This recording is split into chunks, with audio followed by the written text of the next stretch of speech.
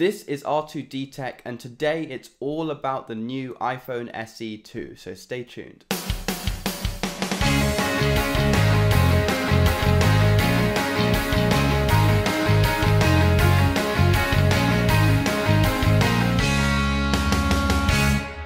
The idea with this phone has always been that it's the budget version of the iPhone. This specific model should be out to the public by the end of this month. So the idea with this budget phone from Apple is that you take the design, the chassis, from an old phone, the iPhone 8, which is a slightly dated design, but you replace the internals with those of, for example, the iPhone 11 Pro. That basically means that although the design is dated, you have very good specifications. In this case, that means that you get the A13 bionic chip, which is the same chip that you get in the iPhone 11 Pro. Now let's talk about the price. So although you're getting this same processor, which you find in Apple's most premium phone, Apple's most premium phone is around $1,000, whereas this phone is around $399. Which is a huge decrease in price. Apple hasn't really been that competitive when it came to budget phones for a long time now,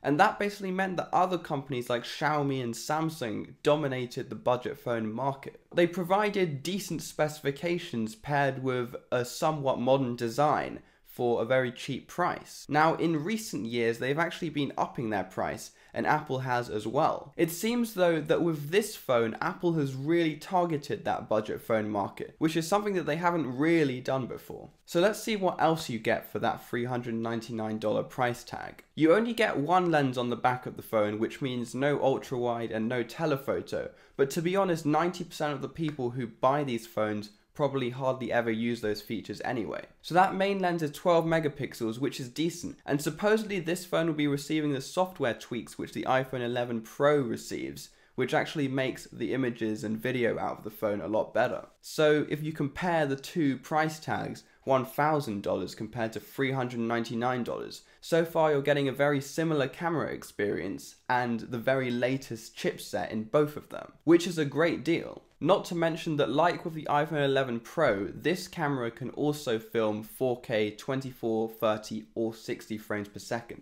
which is very high quality. And we know from experience that iPhones generally tend to have the very best video on smartphones. The selfie camera is slightly more disappointing though. It's a 7 megapixel lens and it only goes up to 1080p 30 FPS when you do video. That is slightly limiting compared to what you could do on the 11 Pro, for example, but to be honest, most people don't really use the selfie camera that much. And considering you're saving a lot of money, if you're not the type of person that uses that selfie camera very often, this won't be a big deal for you at all. On top of this, a slight downside of only having the one main lens on the back is that although portrait mode does still work on people, it won't work on anything else. So it won't work on pets or objects. To be honest, for literally 99% of people, this won't really matter at all. Because on a daily basis, not many people use the portrait mode on pets or objects anyway. Of course, being an iPhone, you're still limited to the Lightning port, so no USB-C,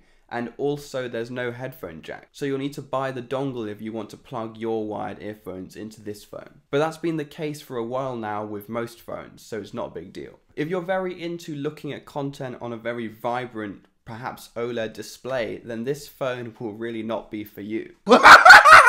This has got the very dated LCD panel that we saw on the iPhone 6, 7 and 8. In this case, the resolution isn't too bad, it's 750p, so you'll be able to view 720p content on YouTube, that means. It's definitely a very large step back from the sort of display you get on the 11 Pro, which is an OLED high resolution display. But for a very large proportion of people, especially those who are looking for a budget phone, this sort of thing probably doesn't matter too much. In terms of size, the display is 4.7 inches, which is actually very small compared to some phones that we've seen this year. On the one hand, that means that viewing content might be a little more difficult because the display is so much smaller, but on the other hand, that makes the whole device a lot more pocketable, and a lot more easy to use with just one hand. Speaking of using your hands, this phone has Touch ID on the front through that classic Apple home button. The way I see it, even though this is a very dated feature and maybe it makes the phone look very dated as well, I always liked having that home button and that Touch ID on the front anyway. Of course, yes, it does decrease the screen to body ratio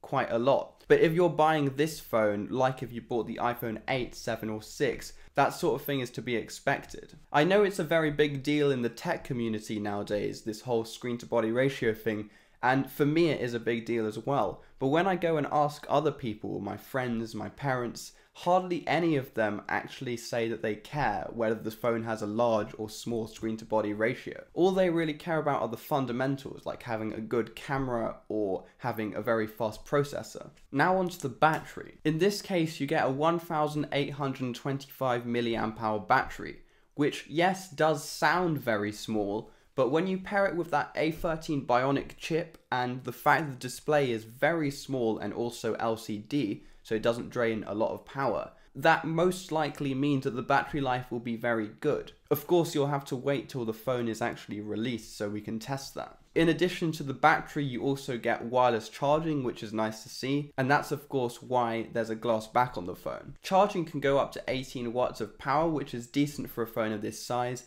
and they advertise charging 50% in 30 minutes, which is very good. When it comes to storage and RAM, you can either get 64, 128, or 256 gigabytes of storage, whereas all of these phones will only have 3 gigabytes of RAM. Now, if you compare this to the crazy amount of RAM that you get on like the Galaxy Ultra, so that's 12 gigabytes of RAM, it might seem very, very small. It's very important though to consider that the latest iPhones don't have much RAM either, but they work very well. So I would say that with the A13 Bionic chip and the very good software optimization which Apple has, the 3 gigabytes of RAM which they offer in this phone is perfectly sufficient. And I would go as far as saying that this phone will probably be very rapid indeed. With this phone, design clearly is not the main priority. You do have that modern looking glass back and the solid aluminium build of the phone, but bringing that screen to body ratio back, it's not going to look very new. If you're the type of person that cares what your phone looks like, then this definitely won't be for you. But for the very large proportion of people who aren't really in the tech community,